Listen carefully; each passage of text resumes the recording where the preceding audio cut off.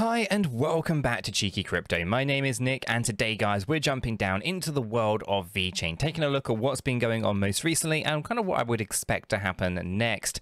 As I get into this video, if you find it useful and informative, hit the like button. I really do appreciate that. If you happen to be new to the channel, then why not go ahead and subscribe, tap the bell, select all notifications, and in doing so you will be kept up to date with absolutely everything that we do here at Cheeky Crypto.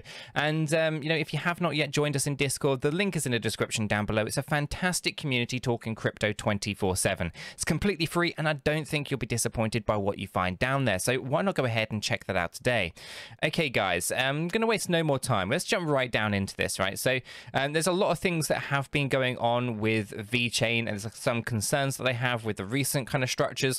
But I think for the most part, we're heading into the general direction that we've been talking about for a little while now. So let's actually start off by zooming out, right? We're going to just take a look at this daily move here. So you can see that we have this lower target, right? It's basically a big ABC structure, right? Just coming down into this low range, right? We had this kind of mapped out between 1.7 and 1.9 cent, I think it is. But we refined that a little bit lower on the smaller time frames, which we'll go into that in a moment. Now, when we take a look at this move, we can see that this is a pretty obvious wave 4 move, and then we can start to see this this 5-wave move coming on down, right? And inside this 5-wave move, we're tracking another 5-wave move, right? And we can see 5 waves in here, and there's also 5 waves inside our final 5th wave. The only issue that we have is actually pulling back down is whether or not we are going to be heading into an overextension, or we are going to see or just a single wave being overextended.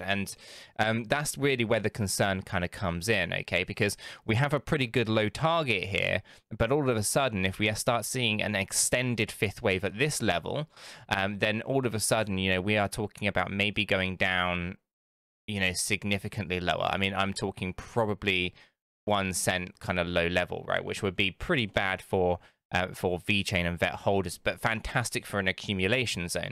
Okay, so I think there's a few things to kind of think about here. There's obviously a possibility of this. It's not set in stone though. And the other way of looking at it is we actually have a really shallow and barely actually hit the accumulation zones before reversing. And taking a look at where Bitcoin is, I think that's the most probable. I think we're just going to barely touch the actual accumulation zone on the higher side of the scale. But I do want to kind of just throw that out there, that it's possible that we end up with overextensions, which of course we'll know once we actually start to move up after a bit of once we have this pull back down, right? Once you have these 5 waves and we bounce up, we'll know the structure and we'll know the probability then of reversing and being able to take advantage of that. But I did want to start out by just saying that there's some possibilities here that we do see some overextensions that drop down lower, but they're a little bit out of reach right now, but they are there, so we should acknowledge them. Okay, let's jump into our hourly. Okay, let's bring this up. So what we're talking about specifically is this 5-wave move to the downside here. Okay, now this 5-wave move starts from this zigzag pattern. Okay, so we had 5, 3, 5 structure. Okay, we hit the high point of 2.672, and then we start to pull back down. Now we have this move and a significant bounce coming up here. And looking at it, I would say that this is it's a very kind of loose wave 1. If anything, it's going to be a diagonal than a 5-wave structure. We then move up and then we pull back down in a pretty significant way here. Again, just finishing this low and then bouncing up into a wave 4. Now, looking at this, it looks like we have, some kind of strange kind of movement just here as well, some kind of sideways trading. Again, not really looking at this in too much detail. It does look like it is a bear flag. So we have the pole, we have then this higher lows getting set just down here, higher highs getting set up here, but it's based on no volume.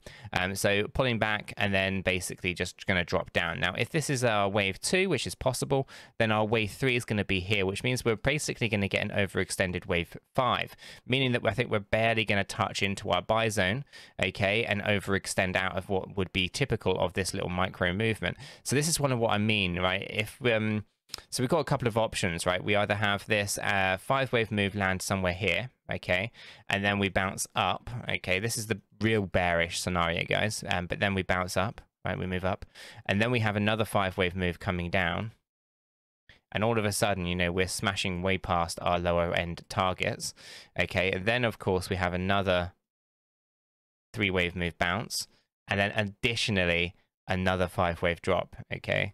And again, this is where you end up in these real low areas, right? So I think there's a possible scenario here for that. I don't think it's probable just yet, but something that I'm thinking about and concerned with, okay? Alternatively, as I said, we have one overextension inside this wave 5 and we enter into our buy zone, okay? So if that is the case, and, you know, we end up with this, what we end up with is a structure that takes us down into this. So this little first area. So we have wave 1, wave 2, wave 3 takes us down here to approximately somewhere between 2.034 and 2.089. We then bounce up and then we have that final drop coming down into our zone down here. Okay. And again, even that 5th wave there, you know, it might be that actually our 3rd wave has to go deeper, and then wave 4, then wave 5, something like that, right? And we basically barely touch in at 1.9. Yeah, about 1.9. Where is it? 1.92. Okay, so barely touching 1.92, and then essentially, you know, you reverse from there and you're done, right? This is our macro 5th wave, and it's all kind of done and dusted at that point, right? And that's kind of the hope, I guess, that we finish there. And in doing so, Bitcoin's already down here at 15K. The more bearish scenario comes from the bearish scenario that Bitcoin also has, which would be effectively a 3-wave move up, and then an additional 5-wave move dropping down, right? Taking us into those low points. So that's possible for Bitcoin, again, under the same scenario. It all depends on what structures appear afterwards. So for now, I think we should really just focus in on 1.9. or 1.92, and then see what happens around here. Obviously, the closer we get to this, I can refine it a bit more. But for now, you know, I'm confident that we are reaching finishing a corrective move, okay? And I think there's going to be a significant bounce at this point. So I think dollar cost averaging, you know, around 1.92, let's say, would make the most amount of sense. Of course, that target can be refined at a later date. You know, would make sense. And, you know, as such, we can ride it up with the bounce, and if the market goes against us and it actually indicates that we are likely to drop down, we can come out of those positions and, you know, reaccumulate at a later stage, right? So with this way, we can kind of protect ourselves by jumping in at what we think might be the bottom of a market, ride it up, and if the market turns, we can jump out and buy back later at the actual bottom, right? So we don't want to run the risk of just kind of, you know, not buying in here, then riding up, and then it just continues to run up and we just don't have another low come in, right? So we want to kind of use these probabilities to our advantage where we can. Obviously, do remember though that I'm not a financial advisor. I cannot give you financial advice. All I can do is give you my thoughts and opinions on the data in the charts as I see it. None of this should be considered financial advice. You should do your own research and you should consult your own financial you know, advisor if you want to. So yeah, just kind of bear that in mind. I think for me personally, I'll be looking at targeting some of these low areas, and then you know, from there really riding it on up. When we take a look at the probability from the stochastic RSI, we can see that the daily is correcting down nicely, finishing this 5th wave low. We'll put it into the oversold area along with the weekly and the monthly. The 8-hourly is already down in the oversold area. The 4-hourly needs to come down. The hourly needs to go up and down.